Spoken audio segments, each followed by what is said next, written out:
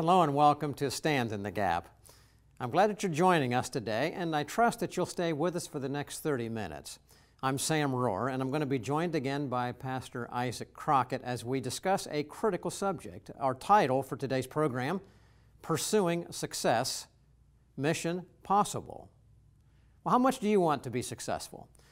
You know, according to many published reports, including this one from the founder and editor of Visual Capitalist, quote, he said, "The pursuit of success is a part of our cultural DNA. Almost everyone wants to be successful, and many see it as the basis of the American dream," end quote. But there are other reports that indicate that less than 92% of people achieve their goals for success. That means most people are living defeated, depressed to some degree, or at the very least, not living up to their expectations or achieving the level of happiness and fulfillment they desire, and I'd put out there that God made us to desire. Now, if you're just watching this program for the very first time or are a part of our growing national Stand in the Gap TV audience, you'll notice that on this program, we focus on what we refer to as transcending cultural issues. These are issues that dominate our American culture with significant controversy or conflict, those kinds of large issues which seem to have no solution. So, like a bad infection, they only get worse with time, and if not treated properly, they will in fact become fatal. On our daily program in the Stand in the Gap radio program, which airs live Monday through Friday from noon to 1 p.m. Eastern Time, on that program we analyze headline news from a biblical and worldview perspective and a constitutional perspective.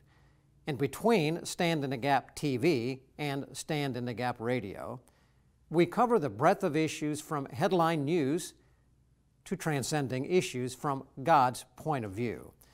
Our goal is to identify problems, the causes, and then the solutions by going to the Word of God, proving that God's Word does hold all the answers to the most complex problems facing you and I individually and our nation today. You can find previous programs by going to standinthegapmedia.org. And I encourage you to go and watch that site and watch the previous programs because we deal with key themes that you will want to know about. Please consider passing them along to your friends or consider using this material perhaps in small group settings or even in your church.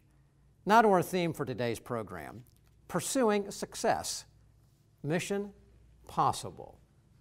Well, Isaac, this is a great topic to go over because, as I said in the references, everybody wants to be successful.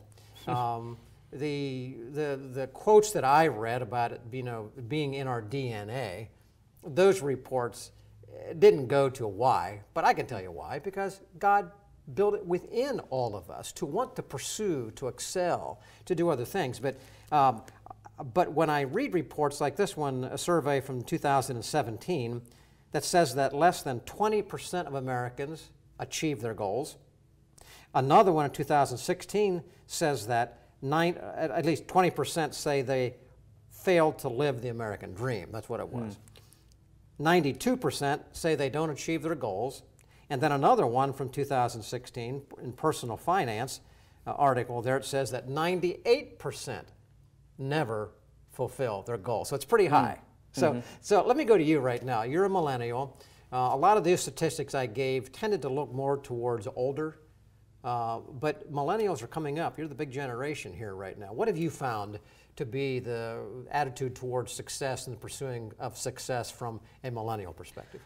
Interesting, and those are some scary statistics that kind of lead us back to one of our programs we did on drugs and opioid abuse. But I think a lot of millennials, if you look at the job market, for example, I see where a lot of millennials, if they're offered the opportunity between more vacation days or a raise, they take the vacation days. I think a lot of them are looking for life experiences. I know my wife and I, right after we got married, we lived on almost nothing, lived in the basement of a friend of a friend's. My mom had done a bunch of couponing and got tuna fish helper, which I didn't even know what that was, and we ate it without the tuna fish at least once a day, almost every day of the week, and saved up our money on our first anniversary. We bought airline tickets and went down to Buenos Aires, Argentina, and worked with some friends down there. And that was more important to us than trying to get a better car or get out of the basement apartment. And I think a lot of millennials are kind of that way. I think they're also very community oriented. And so I think as they start to try to experience life and they still feel unfulfilled or a community is not coming together, you start seeing these large socialist protesters that are very violent because they're seeking world peace and they feel like not everybody's giving into it. So they're seeing the irony of this, I think. I think it's really starting to wear off on a lot of them, and many of them are probably even more disappointed than maybe some of the so-called more materialistic generations before them. So really what you're saying is that whether you fail to achieve financial goals, which are a lot of what the boomers, my generation, did, or whether you fail to achieve your community social goals, millennial and younger, the end result is the same. You're not being fulfilled. You know, it's remarkable that that's what Solomon said in the book of Ecclesiastes. We're going to talk about Solomon in just a minute, because he said the pursuit of these things outside God was vanity and ended up going nowhere. So he was describing just like what you're talking about. Well, if you're watching us right now, we're going to come back in just a break, in just a moment, and Isaac and I are going to talk about a plan for success that King David gave his son Solomon, the wisest man, Scripture says, that ever lived. He gave him a plan for success, mission possible. We'll talk about it because it still works today. Truth, flexible or permanent? The Bible, ancient history, or powerfully relevant?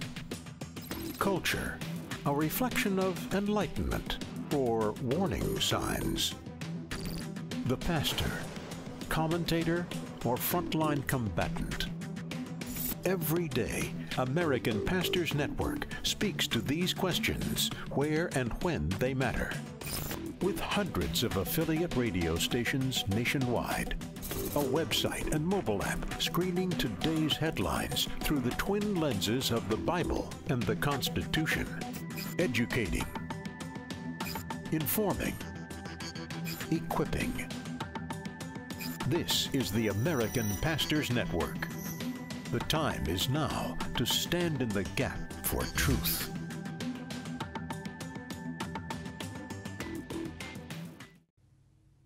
Welcome back to Stand in the Gap, and as we were just talking about, we're going to look at a blueprint, a God-given blueprint sent down from one father to his son, David to Solomon. And so, Sam, let's kind of talk about this fatherly advice. You have plenty of experience with that. You have 5 sons, you have a son-in-law, you have, 11 grandsons out of the many grandchildren you have. I know that you spend special time with your sons. I almost said boys, but your sons and son-in-law going, fishing and stuff together just to get away and for you to have opportunities to pass on advice to them. What are perhaps some of the things that you've passed on to them for them to find success and contentment in life? Well, Isaac, a verse that I've gone to in Scripture, again, Scripture gives us the direction that we need, everything we need. And when it comes to area of success, God lays it out. And in the book of 1 Chronicles in the Old Testament, chapter 28, I'm going to read just a couple of verses here. This is King David, the man after God's own heart, about to die. He's passing off the kingdom at the point of the building of the temple. And God says to him, all right, now if you establish certain things, he says in verse 8, he said, do these things, generally, that ye may possess the good land and leave it for an inheritance to your children after you forever. Now, that's success as the world thinks about it.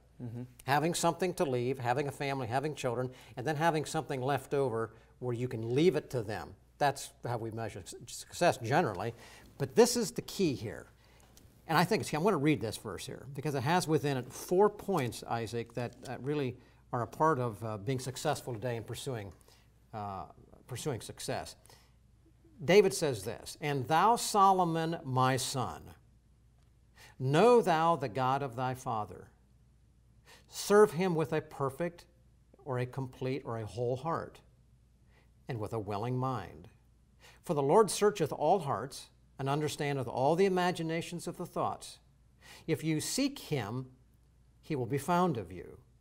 But if you forsake him, he'll cast you off forever. Now take heed, for the Lord hath chosen you to build a house for the sanctuary. Be strong and do it. You know, and I think this is a critical thing, because if folks are watching the program, fathers, grandfathers, fathers-to-be perhaps, mothers, put yourself in this category as well. We're told to communicate truth to our sons and our grandsons. Now, David's communicating to his son. He says, he starts here, and this is the key thing. Solomon, my son, know God. Know the God of thy father. And I think that's critical, Isaac, because success starts first with God. We talk about biblical worldview on here. There is God. There was a creation and act of God. That's where David went with Solomon. Know God. Starts there, but not just any God. They were in a land full of false gods. Know the God who created. Again, back to biblical worldview. God created. Know the God who created. Know the God who gives blessings. And then he says, know the God of thy father. Me. You know me, David. Solomon, he says, you know my father, who I am. I had a walk with God, a personal walk with God. Know that God, a personal God. You can't have a personal relationship with false gods, but you can have a personal relationship with the God of the Bible. And that's where David went with Solomon first. Know him, know God. This is so interesting, because in my family I have 3 brothers, so there's 4 boys. My dad used to use this same verse. In fact, this is the last study Bible he had before he died, and even though his hands were kind of crippled, he was still underlining. And this verse is underlined as highly important. And so he talks about knowing the Creator God of the Bible. But can you focus on the verb there, to know?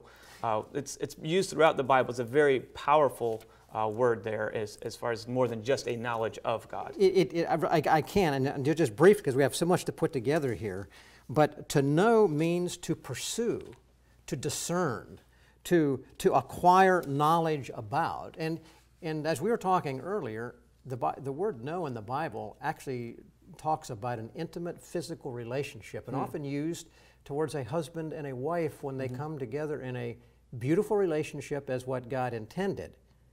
Well, that's a personal, intimate relationship. That's what David is talking to Solomon about. This God, you need to know and pursue, fear him so intimately that he knows you and you know him. So, but then he goes on, Isaac, and he says, beyond that, he says, serve him. Talk to us about what that means. Well, if we know him, as you said, this intimate knowledge of him, just like in the New Testament, Jesus Christ, that union we have through him is pictured in the husband and wife union, then he is the object of our worship. He's the object of our living. In fact, in Mark chapter 10, Jesus talks about humility, but he talks about that he says the Son of Man, that's Jesus Christ, came not to be ministered unto, but to minister. And so we are the ones doing God's will, God's work. So many times we think of maybe our pastor or somebody else is doing all this, but each of us, if we are truly going to be successful, then we have that opportunity to make the Lord the object of our life, our worship, and our goals. So God, again, must be the object. Serve him. Know him, God. Serve him, again, the object. But there's something about serving as well a lot of people don't understand. I mean, everybody serves somebody, doesn't they? Yeah, and I think that's where so much of this discontent comes in, because we're serving looking for the wrong things. We're either, we were created to serve God and to enjoy him, and that's what the union that we have through Jesus Christ is, that we're to go out and make disciples. We're to be growing, and he is to be the one we're seeking first. And when we seek him and grow in him, we find that contentment we're missing. And until we do that, we will always be missing something. There'll be a lack, and you just talk to people in the workplace, and there's a lot of dissatisfaction. Well, so we have to know him and serve him, and then he says to seek him, and of course we see that in the New Testament too. I mean, all of this is just, like you say, biblical worldview repeatedly. What is this idea to serve him, but then to seek him talking to us about? Well, seeking, and I think God lays this in order in a way he does, because the seeking part of it means to investigate. It means to inquire about. It really means to worship. Now again, you said we're made to serve. We're made to worship. Starts with knowing God, he's the focus. We know about him intimately, and when we do, we will serve him. and we will seek him. And I think an interesting point here is that this word seek means to allow to be inquired of. So it means to inquire of God, pursue, seek first the kingdom of God and his righteousness. Seek him, but it also means to allow the one we're seeking, him, to investigate us. Now that turns it around a lot. That's the intimate relationship, the giving and the taking aspect that David knew, experienced with God, and he says to Solomon, you're going to be the king, you're going to be successful. This is a two-way street. You pursue God, but then you allow him to pursue you. As David knew personally, I mean, he was the man after God's own heart and wrote so many just intimate psalms. Wow, what a powerful reminder. I mean, to think of him, seeing God as the shepherd and now passing that on to his son who didn't grow up in the, shepherd sheep fields like he did. So as we seek him, we find him. And I don't know if you have any other thoughts about this, but Isaac, again, back to the relationship, excuse me, that we're talking about,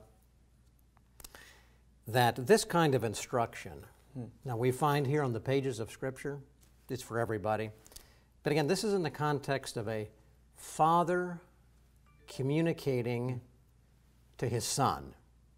Now, God had said to all those in Israel, to your sons and to your grandsons. David was concerned that Solomon would be successful in leading Israel and that he would be successful in building the temple where God would come and worship. And he knew that he couldn't do it on his own. But I would assume Solomon, he was one of many sons of David. It was a big thing to become the king and to take over from your father. Solomon, I think he had a reason to be proud. But David said, you don't go the way you think. Follow the God that you've seen me follow. Isaac, I think in this regard, and you can talk a little bit about your father, because he was a real man of God. And he had a real impact on you and your three brothers. But there's nothing more powerful than seeing God work in the lives of our fathers, and fathers demonstrating a walk of faith with God himself. We tell our children and tell others so many times that young parents, if you're watching right now, think about this. If you have children, you as a father, the first image and view that your children will ever get of the person and the character of God will be realized in your life as a father. Now think about that. That's critical. Are they getting a right view of God? Or are they getting a distorted view of God? Isaac, just share just a little bit, if you can, briefly right now. Your father was a great man. He was a pastor, but maybe share something that just God would bring to your mind right now that would be an example of him passing along. He used to often go to these sort of passages with David in particular, and he could really relate to David because with David you see that he's so human. And my dad, would often talk to us and repent to the Lord and come to us as family when things, and he wasn't afraid to do that. He wasn't afraid to, show us that he loved us and, be emotional. Even though he was a man's man, he could weightlift more than any of my brothers and I. He could, shoot a rifle very well. He could do all these Davy Crockett things. And yet he wasn't afraid to, to hug us and to say, I love you, but to talk to us about spiritual things, to bring it up, to take us out, with him and do ministry together and to say, I'm praying. I'm not praying that the Lord will make you a pastor, that you'll follow up, but that you will follow God and that you will do what God wants for you. If it's a pastor, if it's something else, but that you'll seek him. And he would take these, and he very much took it to heart, as David had done with Solomon, to do that with each of my brothers individually and together. And as a family, we used to have times of, just family devotions. He used to call it family altar, where he, hoped to ingrain it into us. And now all of my brothers have gone in different ways similar to his, whether it's preaching or teaching or missionary work. And it's no accident that that happened. I think God used that in our lives. You know, Isaac, that's a great testimony. And ladies and gentlemen, you're hearing just a little bit about my personal life and Isaac and his father, but it's built off of these principles in Scripture. And when these are applied, they will work in your family. They'll work in your life. True success can be found. It's mission possible when we do it God's way. But there's one other point that David lays out to Solomon. Know Him, not just know about this God, know Him intimately, serve Him, seek Him, and then he gives him one additional command that he needs to do. And we're going to talk about that in our next segment. Stay with us. We'll be right back. Stand in the Gap is produced and recorded in the studios of WBPH Philadelphia, positively different television. To watch archives of this program, go to WBPH.org.